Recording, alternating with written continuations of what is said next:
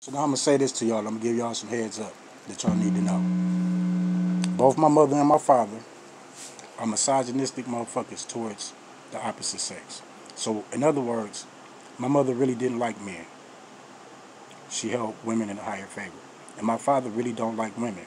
He holds men in a higher favor. So these two people set up some shit worldwide. You can see it. It's worldwide going down right now. Where men and women is attacking each other. Not because of me, but because of the motherfuckers I came through. Facts. So now with that being said, one mad at me. One was hating on me because she wanted to be a man. So the other one hating on me because he wanted to be a fucking woman. Go figure that shit out. So my mother was supposed to be ended up being my father, and my father acting like my motherfucking mother.